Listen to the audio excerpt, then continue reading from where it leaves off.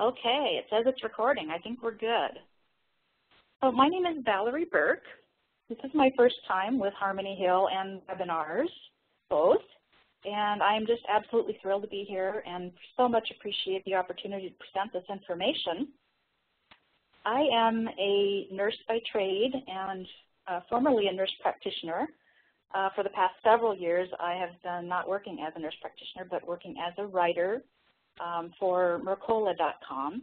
And some of you are probably familiar with that. It's a huge health website. Dr. Mercola is a physician who has basically devoted his whole practice for many years to putting out kind of non-traditional health information. And I've been writing for his newsletter. So I just have to clarify, though, this presentation is my own. It may reflect a lot of his principles, but it also is my own thing, so I can't say that this is a Mercola presentation. So I just wanted to be clear about that. I have been a nurse for more than 25 years. Just a little bit about how I got from nursing to paleo and nutrition. I got my psychiatric mental health nursing degree in '96, and I worked for a number of years doing therapy with children and various things. And I just gravitated over to the more holistic side of medicine. It was a gradual progression over the past 10, 15 years. I've also battled my own chronic health problems since I was a kid. Probably age 4 or 5 they started. And so that has been a major driving force in my life, first toward Western medicine and then toward nutrition and all of the things that Western medicine does not do well, which is managing chronic conditions. But the blessing in that is that I have learned a tremendous amount along the way, and that led me to wanting to give this information out to others who are also struggling. And, you know, for me, it's a daily process of managing symptoms and optimizing how I feel, and nutrition and lifestyle is just really the most important factor. So that's a little bit about me. The Paleo Plus presentation, actually, I've given this class several times over the past few years, and I kept getting feedback, well, we want more information about this. Where can we get more information? So I decided to write a book. And last year, in September, I published it, which is called Is the Paleo Right for You? So for more information, you can always look at that. It's available both in digital format for Kindle and in paperback. So anyway, let's go ahead and enough about me. Let's get on with the presentation. So what we're going to do, this is not really a presentation about the paleo diet for people who have already decided to do it. This is more looking at it for those of you who are undecided, want to know more about it, why to do it, and how it might help you with your health. And so it's not the kind of thing where you have to do all or nothing. There's many aspects of it, many principles that could help you.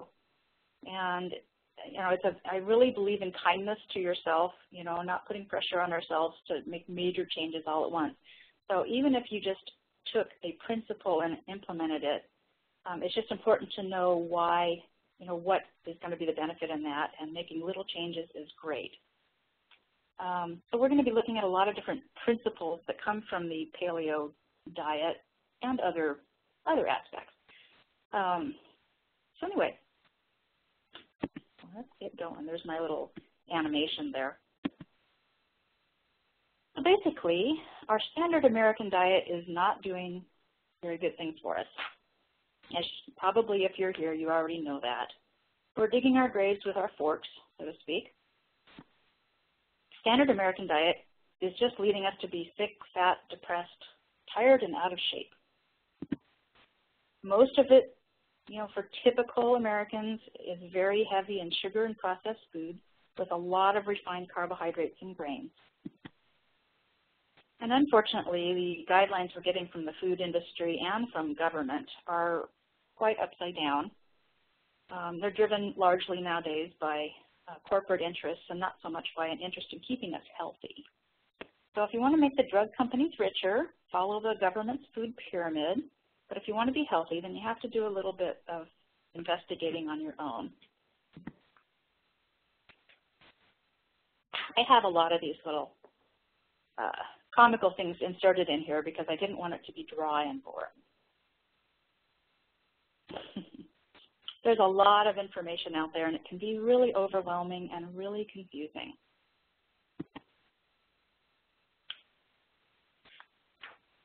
So the key is to look back at our roots and see how we evolved in terms of food and how we evolved in terms of the nutrients that we took in and what we're doing now that's different than what we were doing millions, thousands and millions of years ago.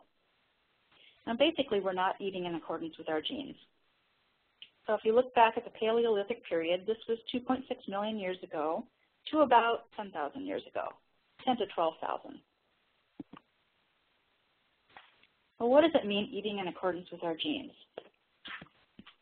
Well, our genes are shaped by the environment that our ancestors lived in through natural selection. And those who could hunt down their food and avoid becoming someone else's dinner survived, and those who couldn't do that didn't. So our metabolism evolved around this diet and this lifestyle. And the standard American diet is just out of step with our genes, and it manifests itself in the many diseases that we see today. The statistics here are pretty disturbing. As of 2011, 75% of us, and nearly a third of children in this country, are obese or overweight.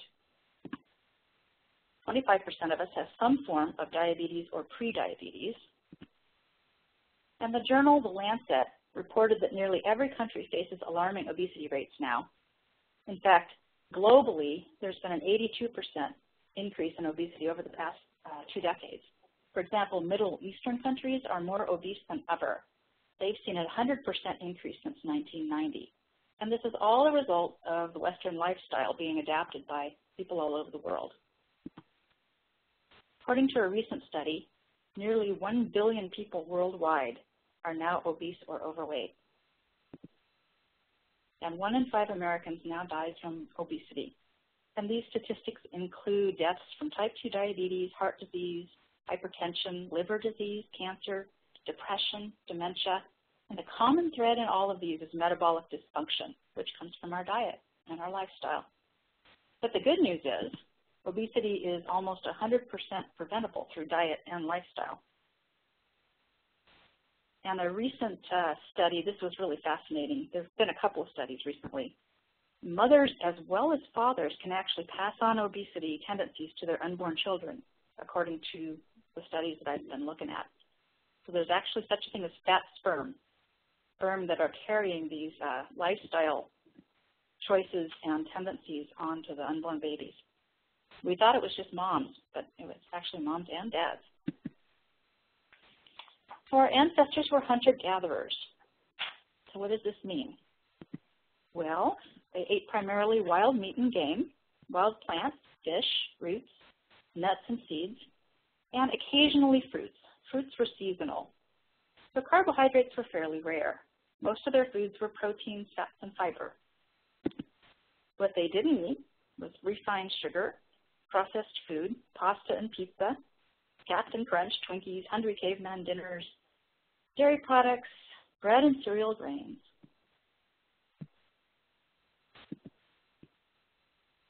So the big question I'm asked all the time is how much meat did they eat?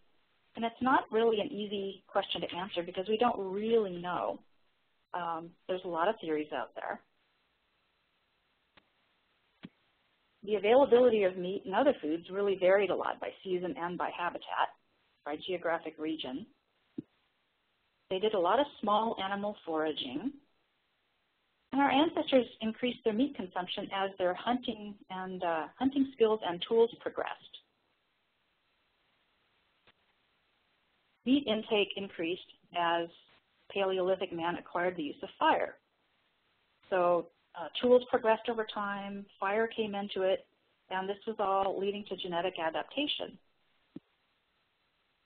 And then his brain size increased along with his increased protein as soon as he was able to cook his food. Your brain requires 9 times as much energy as any other organ of your body. this was really a aha moment for me because I do so much writing, and I get more tired and more hungry when I'm writing than I do if I'm out walking briskly, you know, and this really makes a lot of sense to me.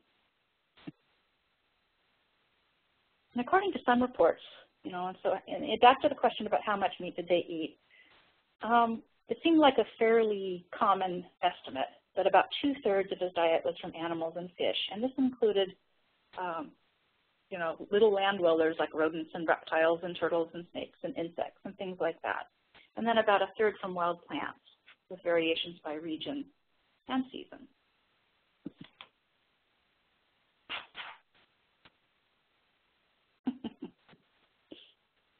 I like that one.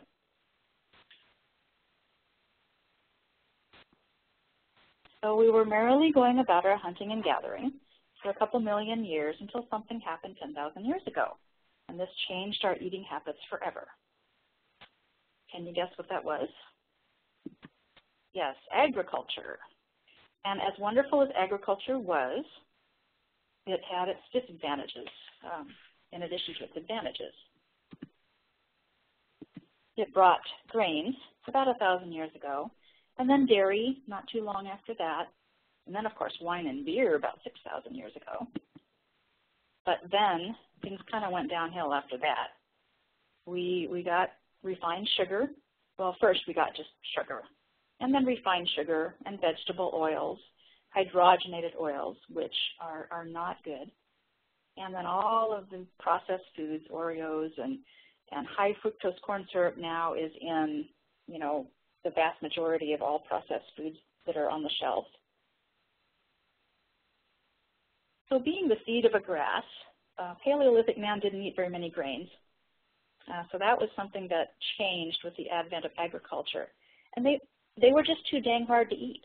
You know, they were hard, and you couldn't really eat them without grinding them or soaking them or, you know, somehow processing them into an edible form.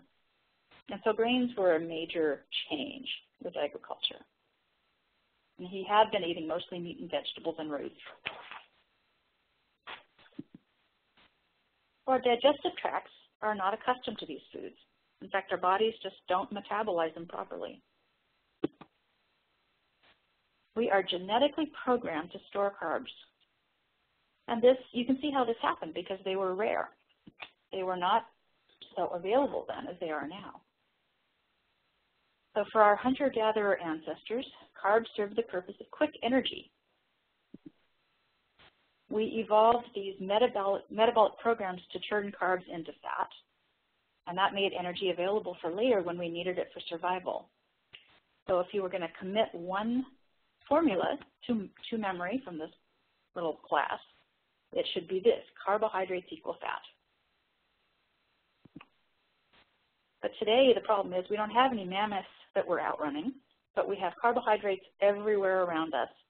So these fat stores never get depleted, and they just get bigger and bigger and bigger, as do our belt loops.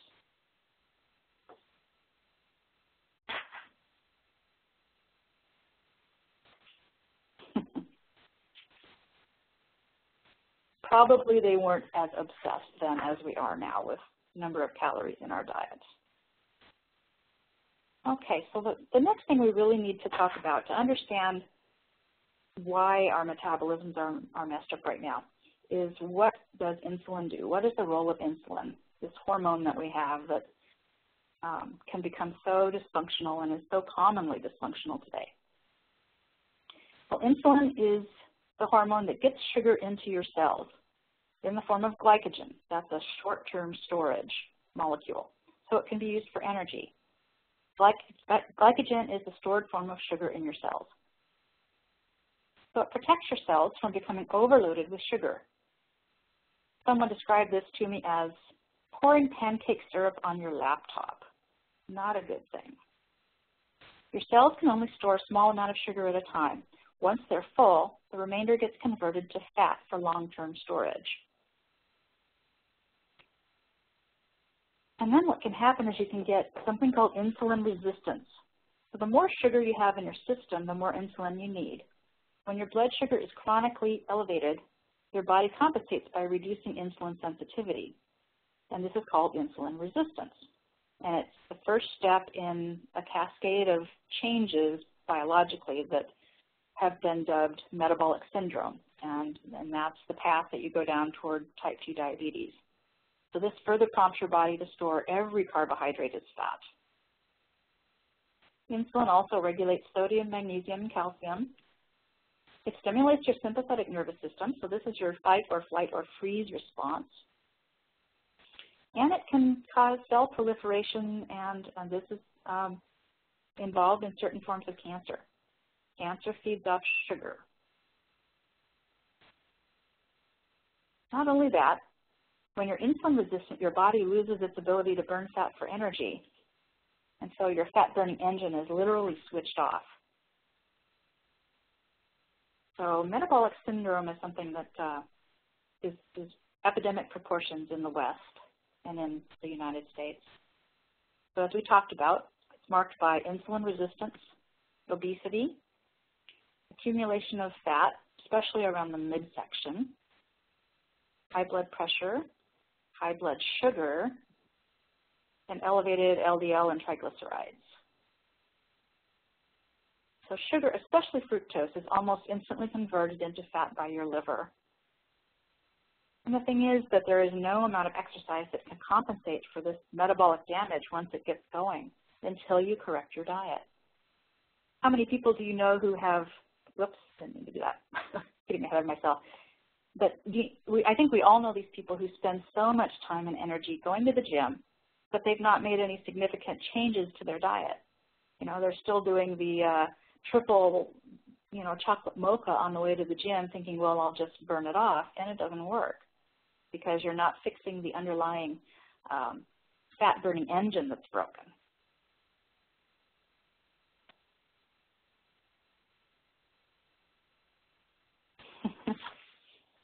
As a nurse, I would do so many things differently now. I wish I could take back a lot of the advice I gave for many years. But I guess the important part is you live and you learn, and you start where you are.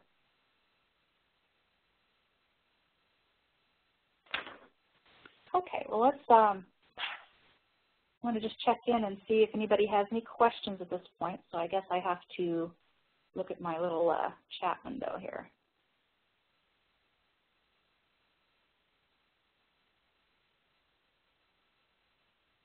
I don't see any there.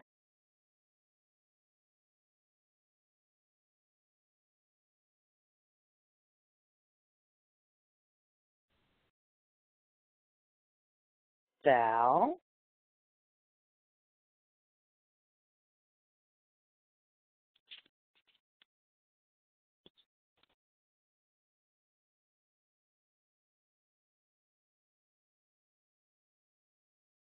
Val? Oh.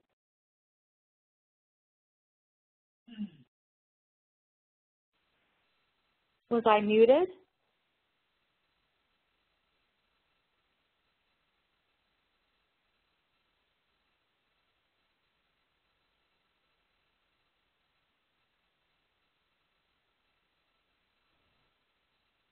Okay, now it seems like it'll let me ask you a question.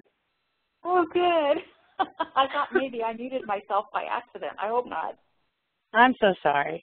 I did have a question. When you're talking about metabolic syndrome, et cetera, I tend to, be a chronic carbohydrate consumer, but my blood sugar isn't that high. Can it sometimes be, as a precursor to this metabolic syndrome, show as being low because your body's, making too much insulin before the whole thing actually breaks? Should I be worried about that? You know what I mean? Well, metabolic syndrome is more than just blood sugar, so that's just one of the factors.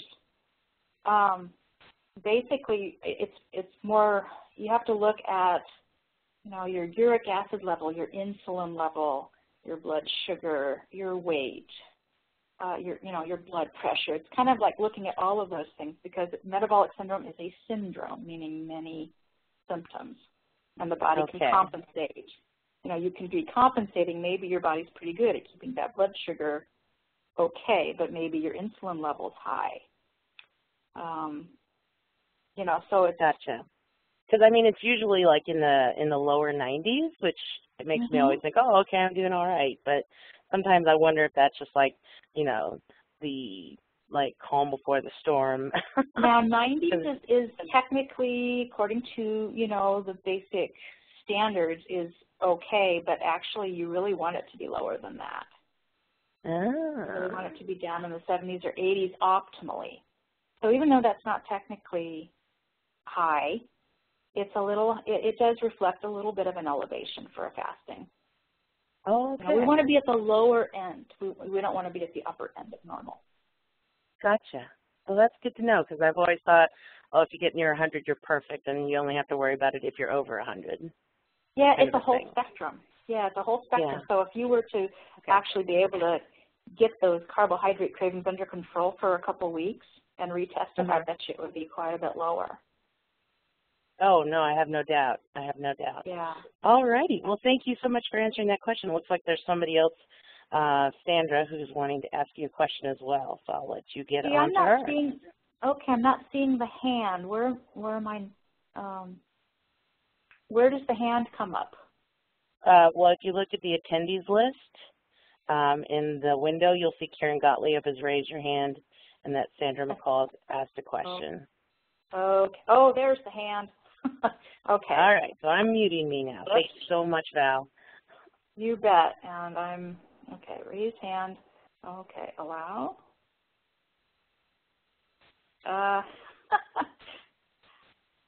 Okay, I'm having a hard time trying to unmute you. Oh, there we go.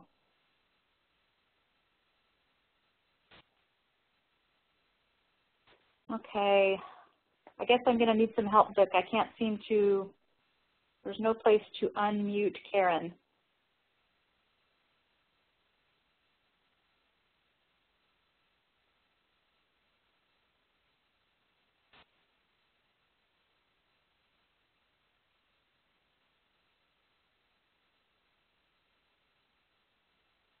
Vic, are you there? I am here. Sorry, I was trying to get on here. And I can't, I'm clicking on the hand, but nothing's happening. Well, my goodness. It's not just me? Well, apparently not. You should be able to have an unmute button in your panel next to her. I'm not sure why that's not showing up for you right now. Maybe what we could do is invite Sandra and Karen to type their questions into the chat box, and then we can go ahead and answer them there. Or you can, rather. I'm sorry, not me. So Karen and Sandra, if you could do that, that would be great. Thank you so much. And while they're doing that, I have a question from Christine. She is asking me, how is insulin tested? Is it different than the glucose test? Yes, it is a different test. It's easy to measure. It's a blood test, just like glucose. Doctors don't routinely do it, but you can ask for it. And off the top of my head, there's actually a list of about 6 recommended blood tests, and it's in one of Dr. Mercola's articles, and I'd be happy to send you that information if you'd like.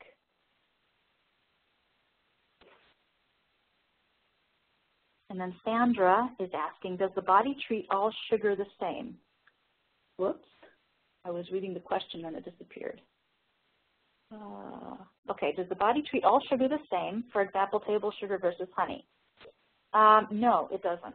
And although you will hear to the contrary that it does, it really doesn't. The sugar biochemists have shown this unequivocally.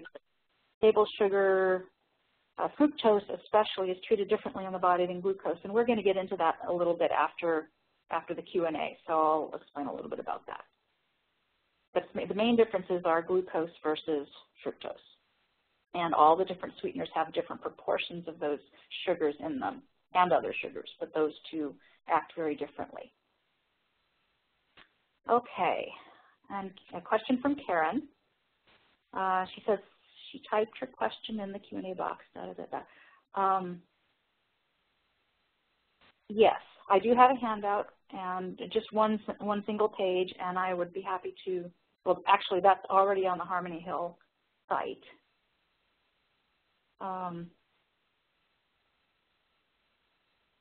Okay, and you'll be able to view this webinar on YouTube, so you can go back and see all the slides after it's posted on there. And I'm not sure when that will be, but we can estimate that. Okay. Hi, Karen. I think I just unmuted you. Hi. Did you? Hi. Oh, good. Okay. What happened was something flashed on my screen, and it gave me an ID number. So I just called back in and okay. and entered my ID number, and now apparently it's working. Okay. Well, I don't know if I answered your question there a moment ago. Sorry, but I was trying to call back in, and I didn't. Oh, okay. Well, your question about will the handouts be available?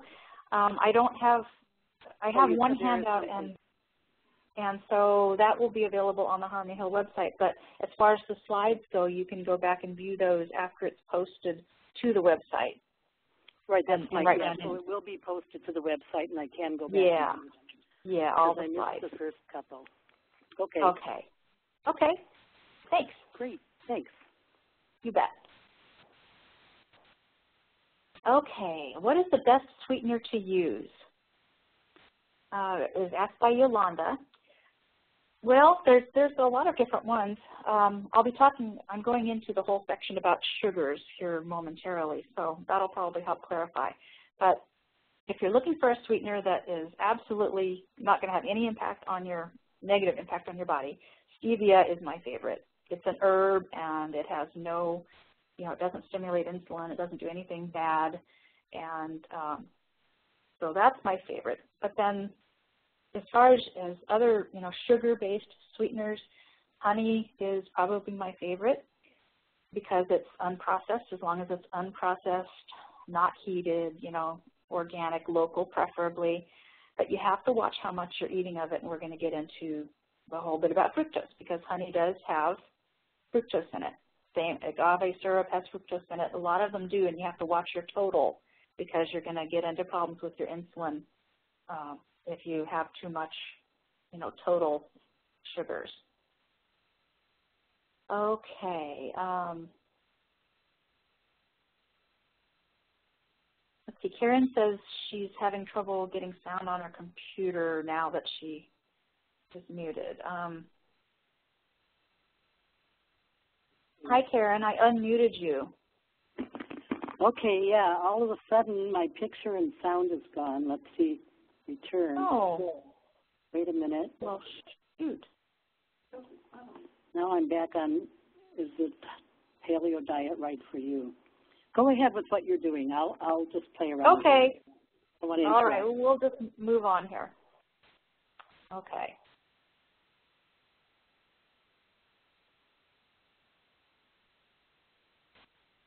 All right. To get back to the right screen.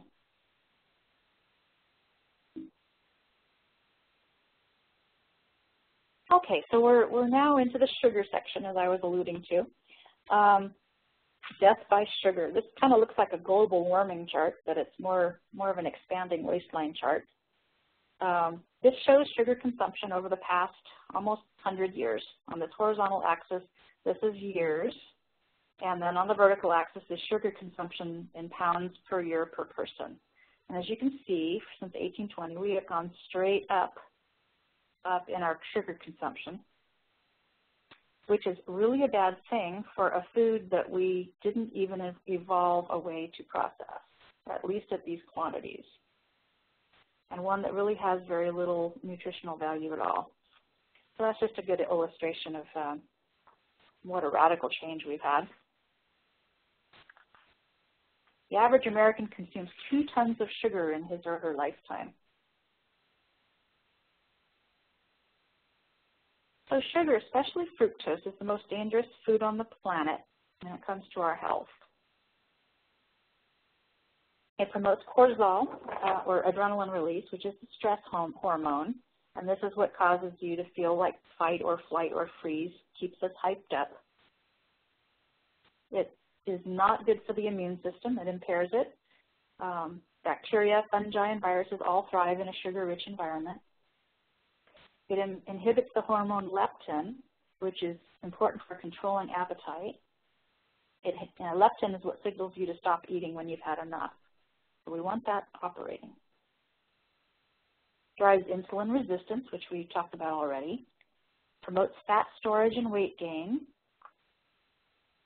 Promotes oxidative stress and premature aging. Oxidative stress is what damages your cells and drives the aging process forward, which leads, and it also leads to a lot of disease, chronic disease. Fuels cancer cell growth, disrupts muscle building, and produces AGEs. What are AGEs? Advanced glycogen end products. This is a group of compounds that form when sugar reacts with amino acids, which is called glycation, and it's one of the major mechanisms for disease and aging. So fructose is particularly bad at promoting AGEs and speeding up cellular aging. And so when I talk about fructose, I'm not talking about a piece of fruit or 2 a day.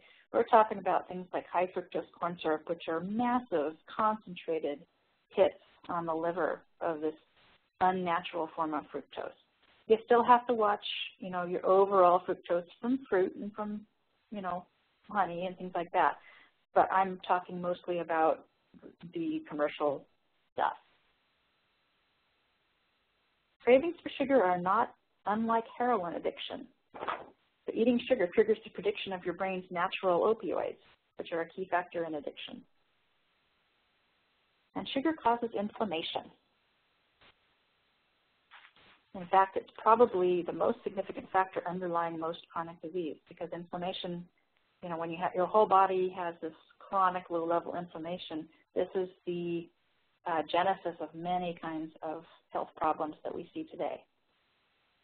So sugar metabolism increases uric acid, and this causes high blood pressure, drives the blood pressure up, and chronically elevated blood pressure can damage your kidneys, as well as creating inflammation throughout your body.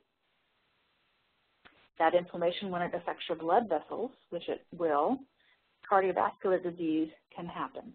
And so that sets you up for the risk of heart attacks and strokes and things like that. Inflammation in the gut can result in leaky gut syndrome. And this is, you've probably heard of that. It's an imbalance in your gut flora, which basically destroys your immune system, which is, 90% of your immune system begins in your gastrointestinal tract. And so when you have leaky gut, allergies and chronic systemic inflammation and all sorts of adverse health things can happen, including some forms of cancer. We'll be talking a little bit more about leaky gut later, but basically what it is the lining of your GI tract becomes inflamed and damaged, and the little cilia, the little hair-like things that line it, break down. And so what happens is food particles and chemicals and things that shouldn't go into your bloodstream seep through the wall of your GI tract into your bloodstream. And this can set you up for allergies, inflammation, autoimmune problems, all kinds of things. So it doesn't take a whole lot of sugar to poison your body. How much fructose is too much? Well, about 25 grams a day. Most people eat 70 grams a day, average. Unfortunately, our teenagers eat a lot more than that. But a good goal is to limit your overall fructose to 25 grams. Now I thought my fructose chart was next, but I see it isn't, but we'll get back to that. Basically, I have a chart that shows the amount of fructose in all fruits, or not all fruits, but a lot of fruits, and dried fruits, so you can kind of see and compare them. I thought that was next, but I see it isn't. So we'll come back to that in a moment. Okay. So switching from sugar to fat, this is big fat lie number 1. Fat makes you fat. This is one of the biggest nutritional myths in the history of our country. If I do nothing else in this presentation, remember that fat doesn't make you fat. Well, this got started back in 1953 when a guy named Ansel Keys did a study, a very poor study, and drew an erroneous conclusion that fat caused heart disease. But the problem was he didn't control for sugar, and sugar was the real culprit. But this spread like wildfire, and saturated fat was blamed for all ills. So basically the whole fast food industry came out of this. Fat was removed from processed foods, and, well, then the foods tasted like crap. So they had to add something back in to make them palatable. So they dumped in a bunch of sugar and salt and chemicals. Sugar is the real culprit behind the escalating rates of diabetes and obesity and heart disease and other serious health problems, not fat. Unfortunately, however, low-fat, high-carb diets are still recommended by the AMA and the American Dietetic Association, which now goes by a different name that escapes me, and most cardiologists, unless you're lucky enough to have a holistic cardiologist, and there is one up in Seattle area. So pretty soon we won't fit through our front door thanks to all this great medical advice. Like our little friend the mouse. I'm just saying.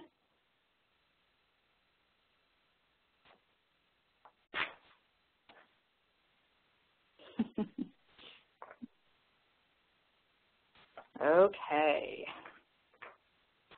More about high fructose corn syrup, our nemesis.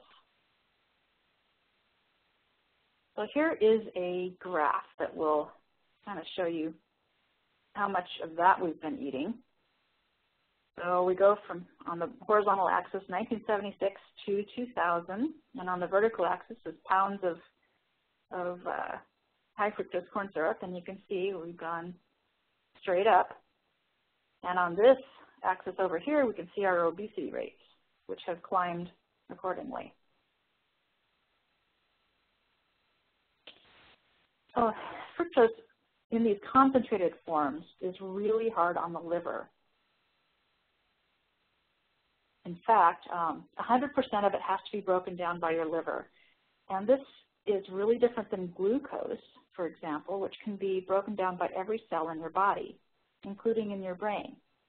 So when you're drinking a soda and you're drinking this concentrated form of fructose, the whole burden of it goes straight to your liver, and in fact, the byproducts are similar to alcohol. One of them is uric acid.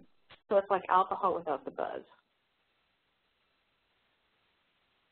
So if we go back to our hunter-gatherer friends, they were not getting this amount of sugar in any form.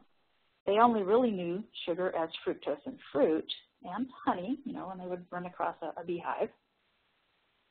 It was a seasonal treat, as was honey. But today, 4 of the 5 top calorie sources are carbohydrates. And this is exactly the opposite of how they ate. Sugar's in everything. If you look at your box of cereal, bread, crackers, even things that really you don't think of as sweet, it's in there. Fructose is the #1 source of calories in the Western diet. And in fact, cirrhosis of the liver now is being thought to possibly be from obesity more than it is from alcohol. So this is because of the impact fructose has on your liver. There's my fructose chart. It somehow it migrated. I think I have gremlins in my PowerPoint. So to answer this question on how much fructose is too much, it's helpful to be able to see how much you're getting from fruit. And so in this chart, it starts on this left side with the low low sugar fruits, you know, lemons and limes and cranberries. Berries in general are pretty good.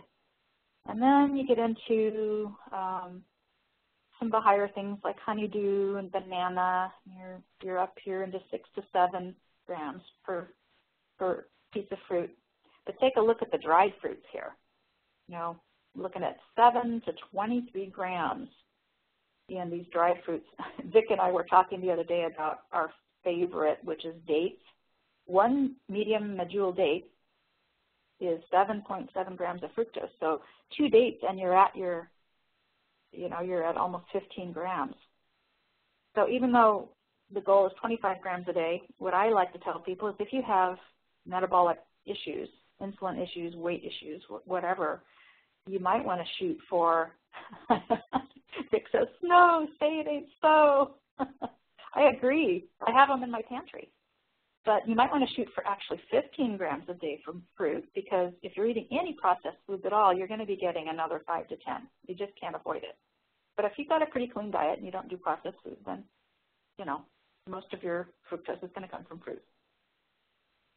So this is the sheet that I do have a handout for those of you who want to download it. Okie dokie. So this just kind of illustrates, it's kind of a handy pie chart because you can really see how much our diet has changed. The colored wedges show what our ancestors ate. So you got your meat and eggs and your fish and your nuts, seeds, and legumes and your fruit. And then the white wedges came after the onset of agriculture. So you got your dairy and your grains and your refined vegetable oils and your refined sugars. As you can see, about 75% of our modern diet is refined foods, and our ancestors ate none of those. Not only are they high in calorie and high in energy, but they're very low in nutrition compared to the ancestral diet. Okay, that brings us to big fat lie number 2. Saturated fat. Saturated fat is bad. Saturated fats from properly raised animals are extremely health-promoting and excellent sources of energy for the human body. This may take some mental reprogramming. I know it did for me, because we've had it drilled into us for many years that saturated fats are bad for us. So what does properly raised mean? Well, this would be fats from animals who have been raised on pasture. These are extremely healthy fats for we humans. Humanely treated and humanely killed, free of antibiotics and hormones, sustainably raised, animals that are not confined to small spaces like, you know, thousands of them crammed into a warehouse, organic, local, and biodynamically raised if possible. So most of the meats in the grocery store and the dairy does not come from animals like this. They come from CAFOs, confined animal feeding operations, also known as factory farms.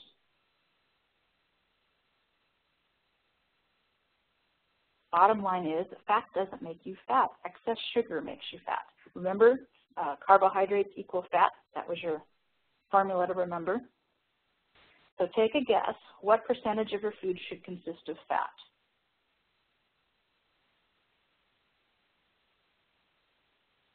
Yep. Believe it or not, 50 to 75%. And that's, you know, that's quite a bit. Now, that doesn't mean by volume. That means by caloric intake, you know. So, you know, a little bit of fat goes a long way. So it might not be as much as you initially think about. It's not like your whole plate's full of fat. But so how do we accomplish this? Well, a good way to do it is with a paleo diet, because it tends to have a pretty good ratio of the macronutrients, the carbohydrates to protein to fat. But we have to basically turn our fat-burning engines back on by returning to how we used to eat. So the paleo diet was probably made most popular by Lauren Cordain. It's been around for a lot of years. It's not new, but Lauren Cordain is the one that wrote the book called Paleo Diet, which is what most people are familiar with. It's been around for about 40 years. It's trending upward lately. It's not a diet at all. In fact, I don't even like calling it the paleo diet because it's really more of a lifestyle. It's not something that you're going to implement for a month or 6 months and go back to the old way of eating. The basic premise is that 99% of our genetic code has not changed over the past 10,000 years, but our environment and the foods that we eat have changed drastically. And the other part of it is that Paleo man was engaged in almost constant physical activity. And so he was a fat-burning machine. He blew through that glycogen, you know, all day long. And so he didn't have this problem that we have of our fat-burning engines becoming sluggish because they can't remember how to operate. So why has the paleo diet stood the test of time? Because it's nutritionally sound and people feel better on it.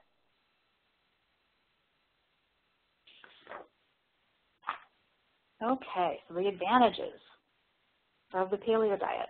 The foods are all nutritionally dense. There's a good macronutrient balance, meaning carbohydrates to fat to protein. Better trace nutrients because you're eating an increased variety of food. Your insulin response is better, and therefore, if you need to lose weight, that happens pretty much automatically. If you need to gain weight, that happens automatically as well. It's got a low glycemic load. It's high in fiber if you eat enough vegetables. It's not about all meat, as some people, I think, believe. It gives you good electrolyte balance because it's higher in potassium, lower in sodium. It's got good acid-alkaline balance. Again, you got to have those vegetables. Those are really important. Hypoallergenic, a really good fatty acid profile, and the food is so good. And the downside? Well, here's the deal. You have to come back next week to find out because I'm going to address that. There are some downsides, but it's not a deal breaker. I'm just going to basically tell you how to tweak things a little bit so that they will work best for you. How's that for a teaser? Okay, are there any scientific studies? There are a few. There's not a lot. There are 4 that are worth mentioning. And the few studies that have been done have been small, but they've had excellent results. So I'll just briefly mention these 4. In 2007, Lindelberg put 29 people with type 2 diabetes or heart disease on the paleo diet, and they all showed improvement in their blood sugar and leptin after 12 weeks. And then in 2008, Osterdahl had 14 subjects that he put on paleo for 3 weeks. Every one of them lost weight, reduced their waist size, had better blood pressure, and better blood clotting profiles. And then in 2009, Frassetto had 9 inactive subjects that he put on paleo, he or she, I don't know which, put on paleo for 10 days only. And all nine of them had improved blood pressure, better arterial function, better insulin, cholesterol, and triglycerides. Just 10 days. And then the same one, Lindelberg in 2009, had 13 diabetic patients that he put on both the standard diabetes diet and the paleo diet for 3 months each, so it was a crossover study. The paleo diet resulted in improved weight loss, waist size, blood pressure, better HDL, which is the good lipid. You want that higher. Triglycerides, blood glucose, and hemoglobin A1C. And hemoglobin A1C, for those of you who don't know, is just a measure of your blood sugar level over time. So it's a better way, better than just measuring your glucose at one moment. It shows kind of where your glucose has been for the past weeks or months. Okay, paleo foods. Now we get down to what do I eat? When's she going to tell me what I can eat? So basically you're going to eat like a hunter-gatherer, like a caveman. So vegetables, vegetables, vegetables, and a few more vegetables. Of course, vegetables today are different than the vegetables of the Paleolithic times. Very different. So we're not doing truly a Paleolithic diet. What we're doing is we're approaching it. We're doing the best that we can with what foods we have access to today. So vegetables, a wide variety is always best. And then roots, things like yams and carrots and beets and turnips. nuts and seeds, almonds, Brazil nuts, walnuts, all sorts of nuts and seeds. Really good with the omega-3 fatty acids. And then meats. Again, the key is lots of variety. And eggs are in there as well. And then fruits that are especially low glycemic fruits if you have any health issues or metabolic issues. You want to stick to the lower sugar fruits, but in moderation. So grains and legumes were not consumed in very much of a quantity at all back in the old times. And they didn't, they may have eaten a few grasses and grains, but it didn't represent a significant portion of their diet. It was really about meats and fish and other animal proteins, and then wild foraging for vegetables and things. Foods to avoid. Now this is going to be, let's see. Okay, sorry, I was distracted by a question that came in. If you could just hold that question, then we're going to have question and answer here momentarily at the end. Okay. So grains would be avoided, especially glutinous grains. But corn, wheat, barley, oats, rye, quinoa, all of those are not part of the paleo diet.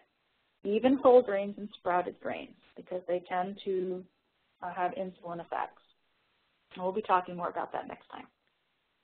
Legumes are to be avoided, and those are all kinds of beans and peas, lentils, peanuts. Peanuts are actually a legume. And, of course, soybeans are as well, and those would be avoided. Dairy for the paleo purists would be avoided, but the reason this talk is called Paleo Plus is because I don't think that all dairy needs to be avoided. I'll be talking more about that next time as well. Refined sugars, yes, avoid these. Refined vegetable oils, you can just cross those right off of your, rip them right out of your pantry. Fatty meats.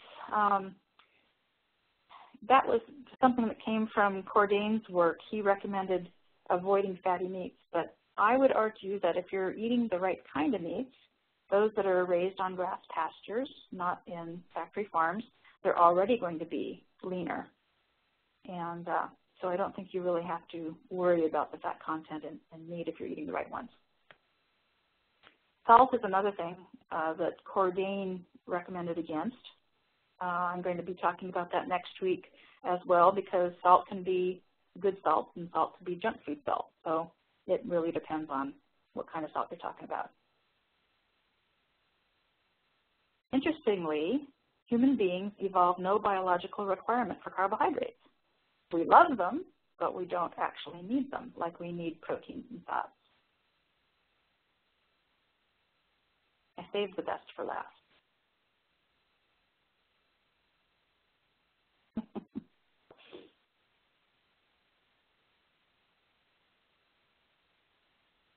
Okay, that's a good point to pause for questions.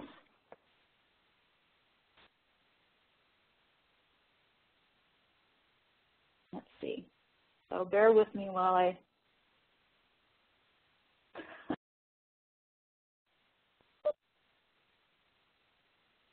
bring up my chat window and those things. Okay, so I'm going to, Yolanda, I don't have an unmute button for you. So if you could maybe type your question in the chat window. But I have no way to unmute you. And while you're doing that, let me look and see what the questions are here. So Karen asks, I'd like to know about detox and the best way to do that. How long and what to eat or drink for seniors particularly.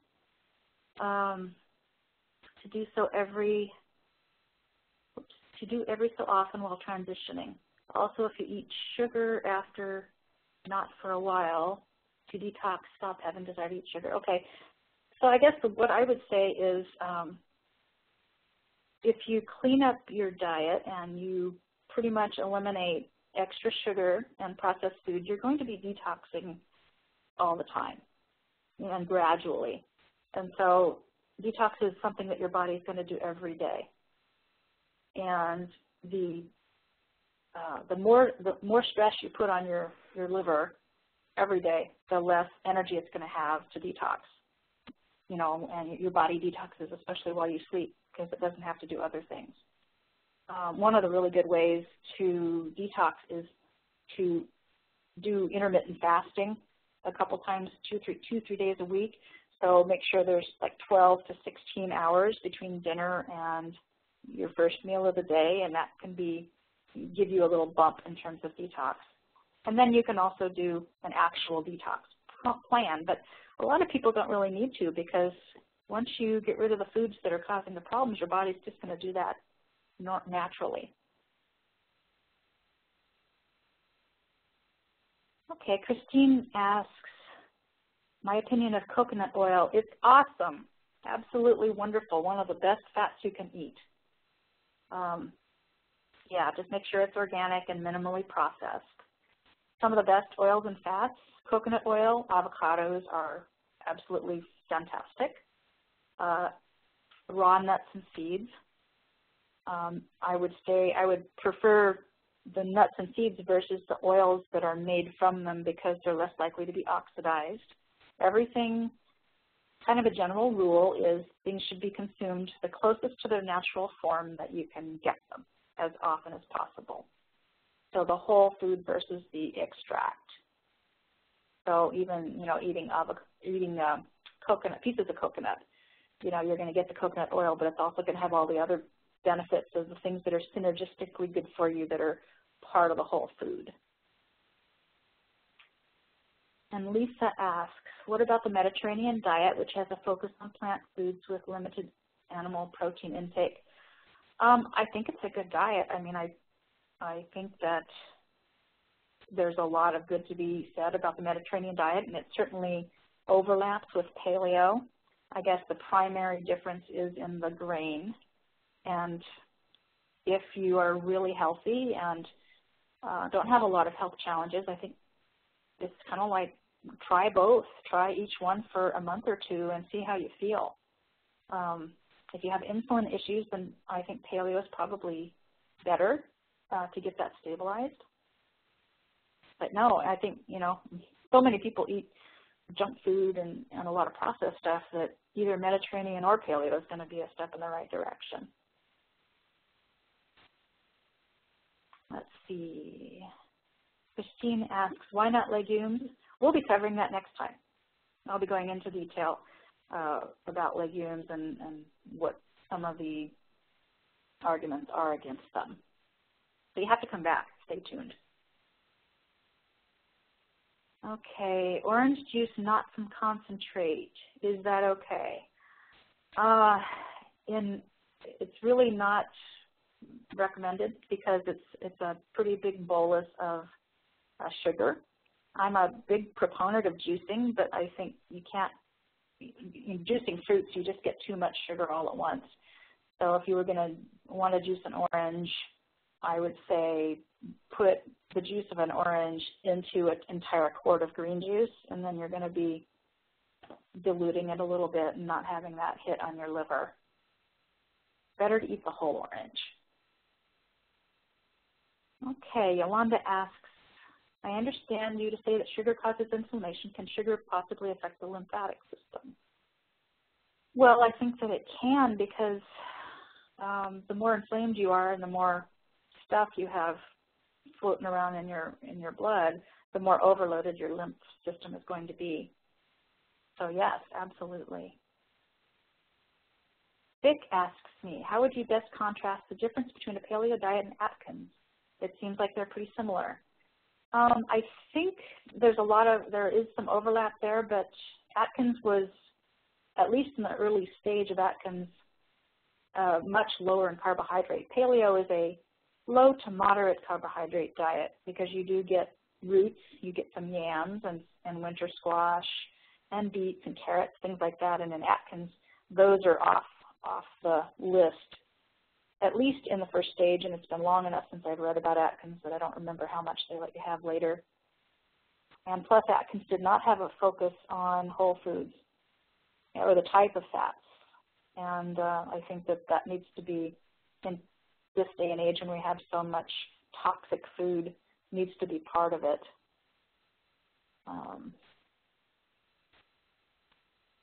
Let's see, in which health circumstances should an individual not do paleo?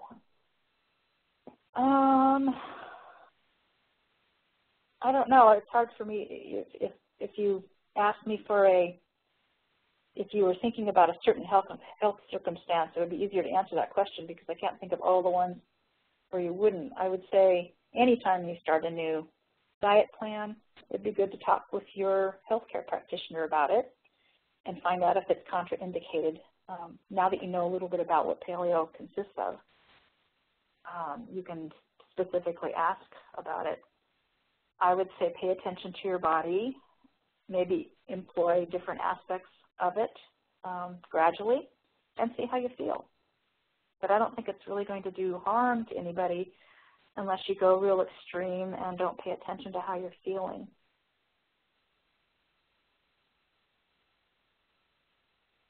Let's see, can you tell us who I thought you might ask about who the holistic cardiologist is. My ex-husband saw him, Dr. Maiden. It's Ruben Maiden, which is spelled, I believe, R-U-B-E-N, his first name, and Maiden, M-A-I-D-A-N. And he's up in Kirkland. And he's not 100% holistic. He's kind of like straddling the line. He's a traditional cardiologist, but he's very open to working with you. For example, he will lower the amount of statins that he'll prescribe, so that you're not getting a massive dose like most people do. So I think he's very reasonable. He's very knowledgeable, and there just are not very many cardiologists that will bend. So I'm thrilled to have found him. Okay. I think that's all the questions. I see a couple of hands up on my little list, but I don't have the unmute button next to them, so hopefully everybody who had their hand up typed me a question. Well, I guess I'll go ahead and close. And let's see here. Whoops. I have all these little windows on my desktop. Hopefully you can't see them. So next week on Wednesday at 7, we'll be doing part 2. That's Wednesday, February 12th at 7. And we'll be taking a closer look at some of these specific foods, like the proteins and the fats, and what carbohydrates are good and what ones may, to avoid, and the right kinds of fat, and why fat is such an important nutrient for us and we're not getting enough of it, and what effects that's causing on our health. We'll be looking at also dairy and the role of fermented foods, because that's something that most paleo people don't talk about, and I think it's extremely important that we get some fermented foods because of our gut flora and the whole immune system connection. So basically that's it, and also I want to focus on how to do paleo by staying planet-friendly and sustainable and kind to yourself and not creating any more stress, because if this is a stressful diet, then it's not going to have the benefit for you. So I think that is it. I really want to give a thanks to Harmony Hill for giving me the opportunity to do this, and hope that you will all join us next week for part 2. And if you want to check out my book, it's on the screen right now. Is the Paleo Diet Right for you? And it's available on Amazon, digital or in paperback. So thank you very much for joining us, and hope to see you next week.